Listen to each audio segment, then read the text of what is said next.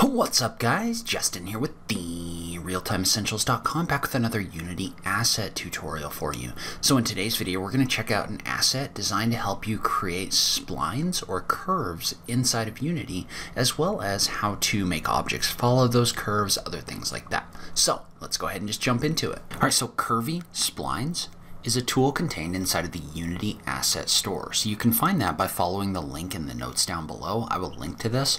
But basically it's a tool designed to help you create different splines and curves, and then with those splines and curves you can make it do different things, right? You can make objects follow along paths or other interesting things like that. I will note that right now this is currently 50% off as a part of the Unity Asset Store sale. So if you are interested in checking it out, this is a great time to do that. If you don't catch this during the sale, this is still a great tool. So the link will be there in the notes down below either way. So it's a simple tool that you bring into Unity. And so first off, so there's a number of different resources linked to on this page. So for example, they've got a documentation section that's got a lot of information about the way everything works. They've also got an extensive tutorial library on YouTube with multiple different tutorials showing you how to do different things. So there's a lot of information here that allows you to kind of get up and running with this tool. They've also got this really awesome WebGL demo, which is one of the better demos I have seen for the functionality of something. And basically what it is it's just a number of different examples that were built in Unity showing you the different functions that this has incorporated. So things like looking at the physics interaction and how that might work, or things like being able to apply custom data to a spline, other things like that. So I would recommend that you go through all of these and you take a look at what they can do. This is a really great overview of the tools or the things that you can do with this particular asset. So really liking this page. But let's go ahead and let's take a look at it inside of Unity. So the first thing you're going to want to do is you're going to want to make sure that you enable it using the package manager, and you just want to find Curvy Splines and you just want to import that. So you want to download that and import it into your project. And so when you download it and import it into your project, you're going to get these options over here on the left-hand side of the screen. And these are going to allow you to start creating different spline objects. Alternatively, you can just right-click in here, and under the Curvy option, it's going to give you things like controllers and splines. So you can also add those this way, or you could also add an empty and then apply the script to it. So as a general rule, you're probably going to use this tool the most, or maybe just right-clicking and adding an object this way. But let's start off by creating a spline. So we just want to add a spline by clicking the Draw Spline button. So when you do that, what that's going to do is that's going to start by giving you an option for which plane you want this to be on. In this case, we want this to be on the XZ plane because we want it to be flat. So what we're going to do is just click right here, and then notice how it says here, hold control to add control points. So if you hold the control key on your keyboard and then click, notice how that's going to add a point. And so if you left click again, that's going to add another point, and another point. And so we're going to make sure the use XZ plane is checked, and then we're just going to hold the control key and we're just going to click. Well, notice how when we click, what that's going to do is that's going to start adding control points for a spline into our scene. And so notice what this is doing is this is basically adding control points in here, and then it's also generating a curve based on those control points. So, and notice how each one of these control points is adjustable. So you can just click on it and then use the gizmo in order to move those around. One other thing is you can also add additional control points in here. So let's say I wanted to add a control point between this and this. Well, what we would do is we would just hold the control key with this one selected and then click. Well, notice how that's going to add a control point in here. So you can add these points really easily using this tool. So within these Curvy Spline objects, if you select the overall parent, which is going to be the whole thing in here, notice how there's options inside of the script on the right-hand side for the different kinds of like interpolation that this is going to use. So notice how, for example, this if you set it to the capmol, is going to give you a curve. But if we were to set it to linear, it's just going to give us a number of straight lines between the different control points. So you can use the kind of interpolation in here to set the kind of curve that's created. So there's an option in here to restrict this to 2D. There's also an option in here for closed. And so what closed is going to do is that's actually going to close this in. So if I was to move this over, and then for my overall spline, right here, if I was to click on the button for closed, what that's going to do is that's going to close this in so that this is an enclosed circular shape that makes a complete path. There's also some more advanced settings, which I don't want to get too far into right now, but note that you can use the cache density to set the basically the number of points that are being figured out between the different control points in here. So obviously more points or more density is going to give you more information in here for this to work with, but it's also more calculations that this has to do. And so I do want to point out, so first off, there's an options button right here with a preferences. And so the preferences is going to allow you to adjust the default spline type. It's going to allow you to adjust the spline color, all of that different stuff, as well as having some keyboard shortcuts that are in here that you can use when you're working with the tool. So in addition to the preferences, there's also links to the manual, there's links to their website, other things like that. And then there's also an about page or an about window, which is basically going to give you links to all of those different things. So if you are looking for support or anything like this, this is going to be a great place for you to go. And so in addition to being able to draw splines like this, you can also use the create function to create shapes. So if we were to click in here, for example, and let's say we wanted to create a circle, so like this, notice what that's going to do is that's going to generate a circle for us. And we're going to adjust the plane like this, maybe move it out of the way. But you can adjust the count as well as the radius. So the count is going to set how many control points you have in here. So more control points gives you more control, obviously. Radius does exactly what it sounds like. So there's a couple different shape types. So there's either two-dimensional, so you can do like rounded rectangles or stars, for example.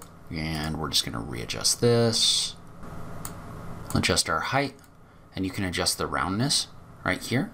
So notice how that's going to round off your edges. There's also things like the star in here. And you can adjust the inner and outer radius here, as well as if that's going to be rounded off. And then there's also a 3D spiral shape in here that you can use, where you can adjust number of control points, as well as number of circles, radius, and then a couple other factors as well. So there's a few other tools that show up in your workspace right here. So things like allowing you to set the overall pivot point or pivot location of the entire object. So notice how you can select these different locations, and that's going to set where the overall pivot point is going to be, like this. So that's where your pivot point is going to be when you adjust the entire object's location.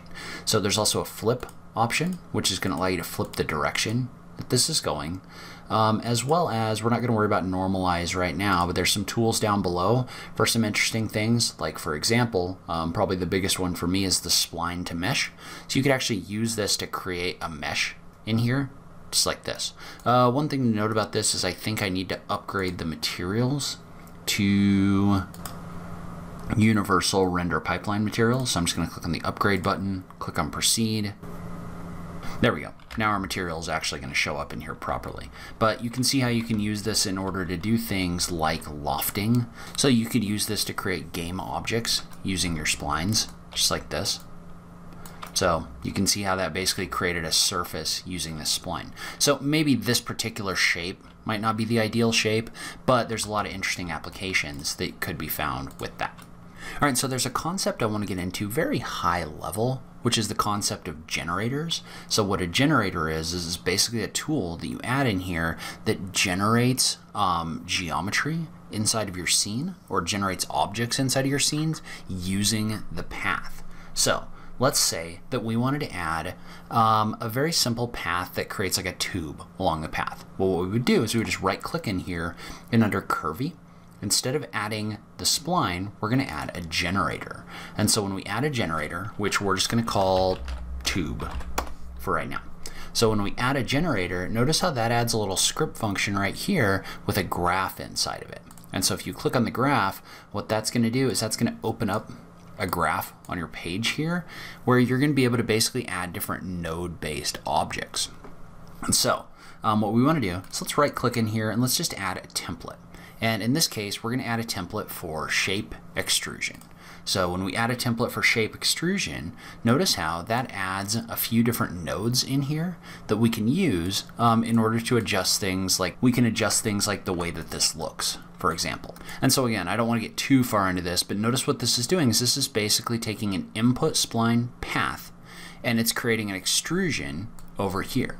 So you've got your path and you've got your shape. So your shape is something that you can select either from this drop down.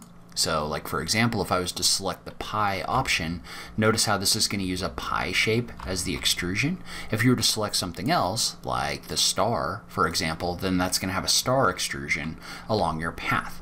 So notice how over here there's an input spline path and an input spline shape.